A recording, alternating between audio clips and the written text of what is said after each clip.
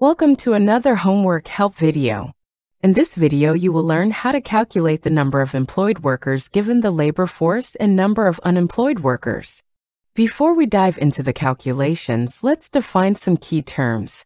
The labor force is the total number of people who are either working or actively looking for work. It includes both the employed and the unemployed. The number of employed workers refers to those who have a job and are currently working. The number of unemployed workers represents those workers actively seeking employment but do not currently have a job. Now let's look at how to calculate the number of employed workers given the labor force and the number of unemployed workers. 1. Write the formula for calculating the labor force. The labor force equals the number of employed workers plus the number of unemployed workers. 2. From the problem statement, substitute the number of workers in the workforce into the formula.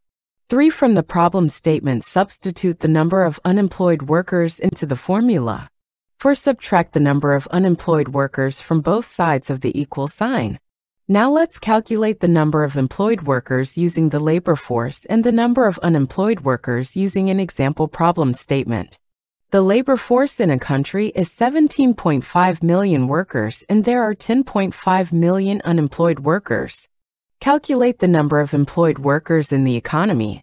First, write the formula for calculating the labor force. The labor force equals the number of employed workers plus the number of unemployed workers. Second, substitute the number of workers in the labor force into the formula.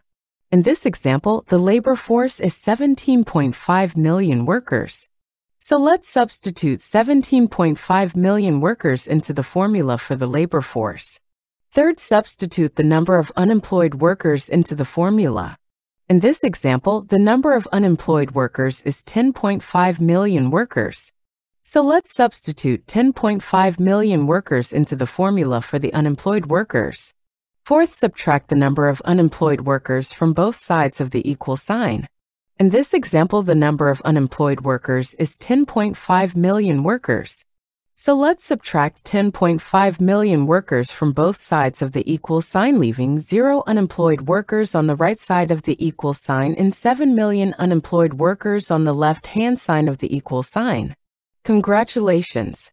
You have successfully learned how to calculate the number of employed workers based on the labor force and the number of unemployed workers. If you have any questions, comments, or suggestions, please put them in the comments section below.